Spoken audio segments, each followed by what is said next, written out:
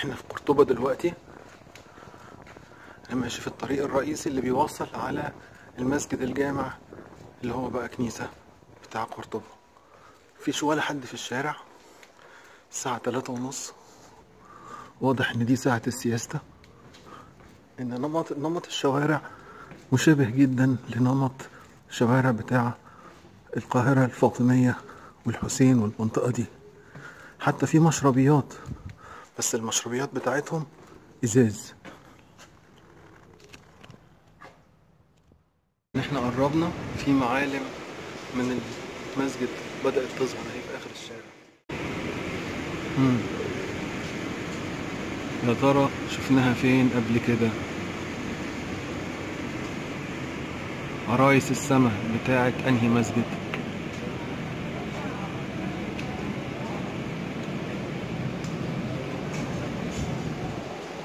احنا الان امام ركن مسجد قرطبة بمقدمته الشهيرة.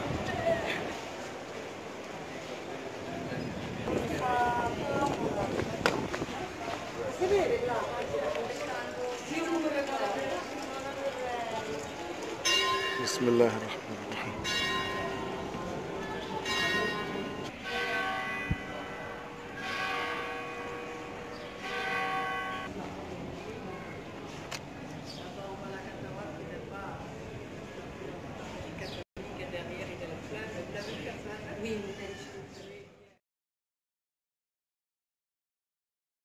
دلوقتي احنا دخلنا المسجد من احد اركانه. البهو ده احد الاروقة اللي بناها عبد الرحمن الاول، هو اللي اسس مملكة قرطبة لما فر من بطش الدولة العباسية اللي كانوا بيطردوه. اخر خلفاء بني امية وصل لقرطبة، وصل لاسبانيا، وفي خلال سنة كان فتحها وأسس فيها المملكة بتاعت الدولة الأموية. علشان يأسس الجامع ده كان محتاج أرض. الأرض دي اشتراها من بقايا كنيسة سان فينسنت اللي كانت موجودة في نفس المنطقة، وسواها وبدأ في إن هو يستخدم بعض الأعمدة اللي موجودة فيها. زي ما هو باين كده الأعمدة الترس بتاعتها مختلفة.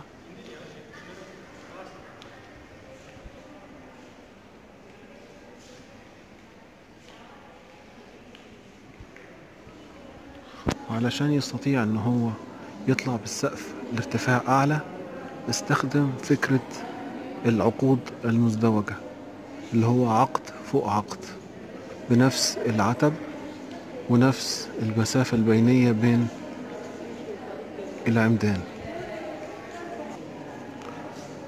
المسجد كان يتسع لحوالي 5000 مصلي على 9 أروقة، كلهم متجهين ناحية القبلة.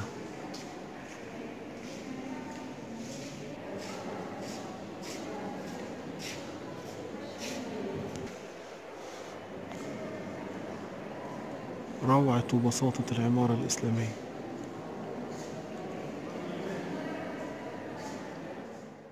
العقود اللي موجودة في المسجد بيوصف بأنه هو من أجمل وأرشق العقود اللي موجودة في العمارة الإسلامية، خاصة التشكيل بتاع العمود اللي شايل العقد. العمود بيبدأ من القاعدة بجزء رخام، ودي قدرته على التحمل أقوى، ثم يرتفع تدريجيا إلى أن يكون عمود من الحجر المربع.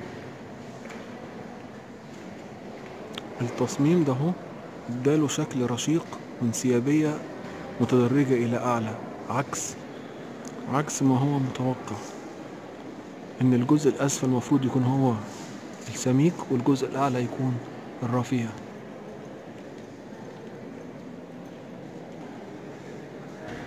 التصميم بتاع المسجد كمسقط أفقي متاخد من المسجد الأموي اللي في دمشق، اللي هو أصلا برضو متاخد من البازيليكا الروماني، اللي هي بتحتوي على آيل مركزية رئيسية في المنتصف، ويحيط بها ممرات جانبية على الصفين.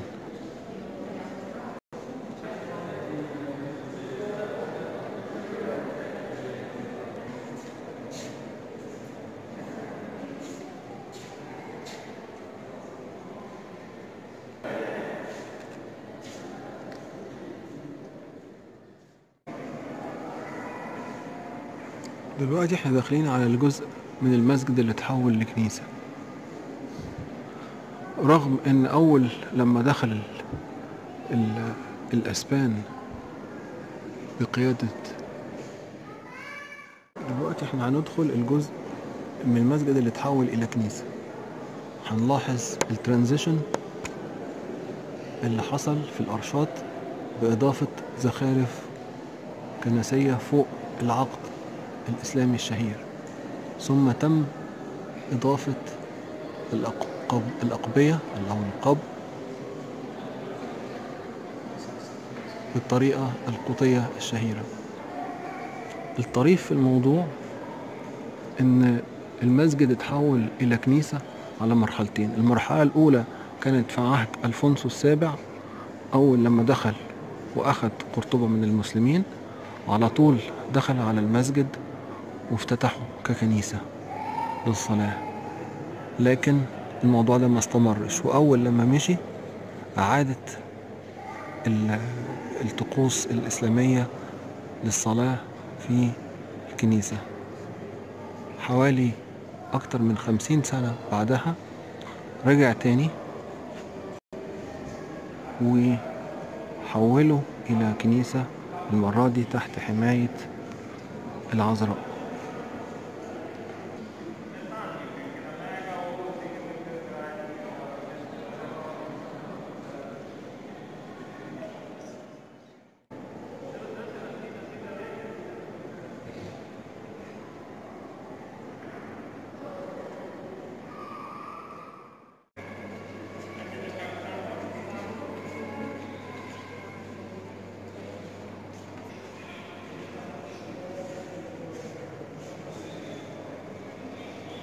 مستقبل أخي